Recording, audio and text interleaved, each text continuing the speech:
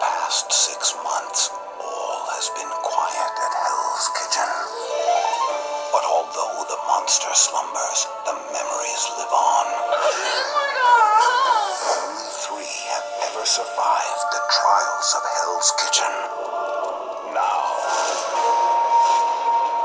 we are reawakening the beast.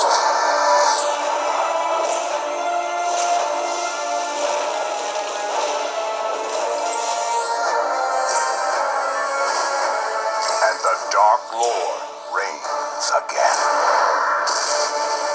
15 new culinary warriors are about to step into battle. Bring it on. This year, the stakes are bigger than ever. One of you is going to become the executive chef at my new restaurant here in Los Angeles. A position worth $250,000. You can bet I'll be pushing these chefs harder than I ever have before. And the chefs will sink to new lows to win. I'll step on people all the way to the top. For some chefs, this will be a dream world. That was the best ever! Very nice, Ramsay. Very nice. But for others, it will be their worst nightmare. Shut it down! Shut it down! Turn it off! Done. I can't take it. Chef Ramsay freaks me out. These 15 aspiring chefs are on their way to Hell's Kitchen. The chefs think they know what lies ahead. But Chef Ramsay is planning a little surprise. The chefs are finally getting the chance to size up the competition. I just wanted to congratulate you guys and wish you good luck, but not good enough luck to win. My goal is to show Gordon Ramsay that I'm the only one that knows how to cook, and the way I look at it is you're all going down. And that's the way I look at it. I'm 5'5". I've always been the short guy, the small guy, and the reason why I wear the chef hat is because I gotta feel that I'm tall and I'm big in the kitchen.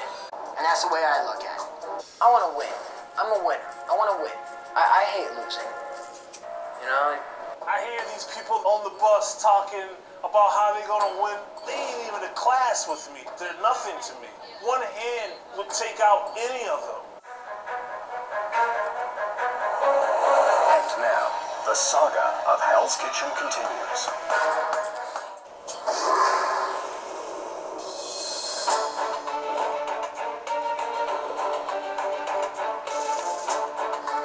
Nice.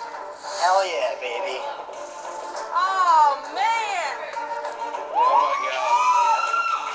Oh, wow. I never thought I'd love hell so much. Hello there. Look, it's Sean. Please. Oh, Please. my goodness. Get around. Welcome to Hell's Kitchen. You must be all very excited to meet Chef Gordon Ramsay. Actually, I'm quite good in doing an impression of him. 1 spaghetti, 1 risotto, 1 crab. What is this? No! It's overcooked! What about you? Could you do a little impression of Gordon? What about you? Come on, where is it? I think you're gonna have to work on it. What about you? You're the big guy. Jean-Philippe, it's time to open Hell's Kitchen. Come here, you donkey. That's right. It's me.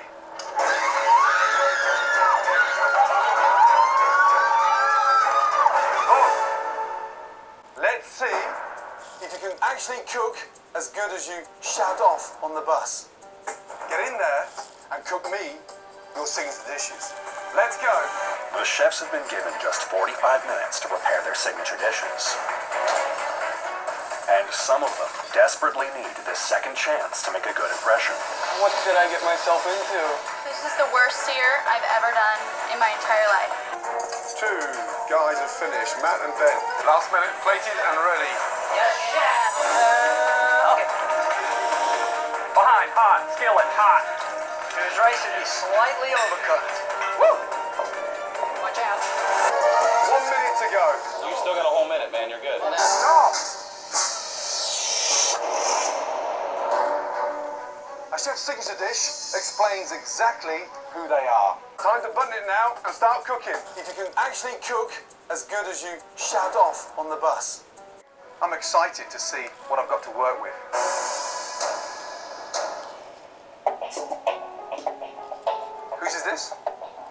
much. You know, I'm disappointed in myself. Now, I've been cooking now for 21 years. I haven't quite come across a hat that size. Small boy syndrome downstairs? Okay, explain the dish. It's jerk-seared Chilean sea bass over rum raisin risotto. Everything's just so sweet. Well, the jerk seasoning offsets the sweetness of the risotto. The fish may have been doused in jerk seasoning, but that's one thing I'm definitely not. A fucking jerk. That is a pile of shit. Take your hat, fuck off. You come down to my kitchen again with a ridiculous hat on like that, I'll stick it in your arm sideways. I wear my chef hat every single day. I feel naked without it.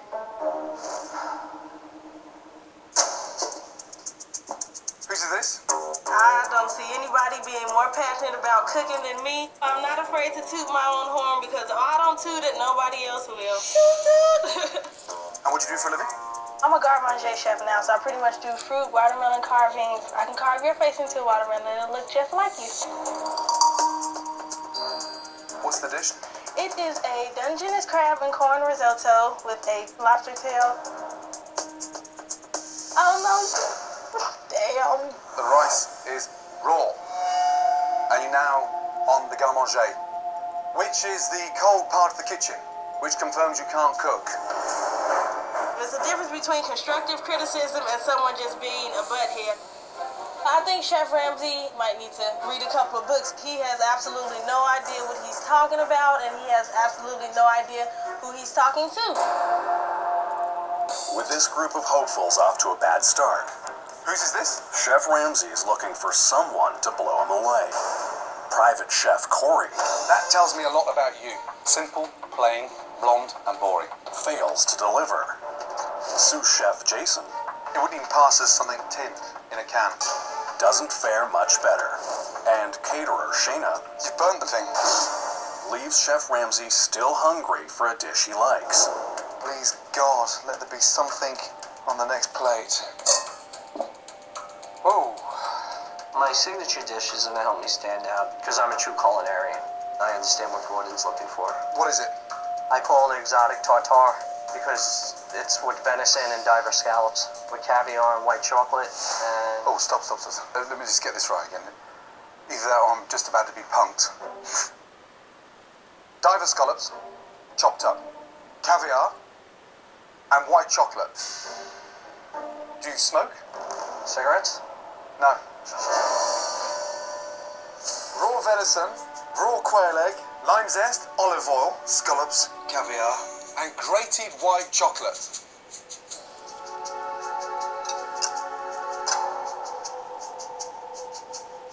Capers as well.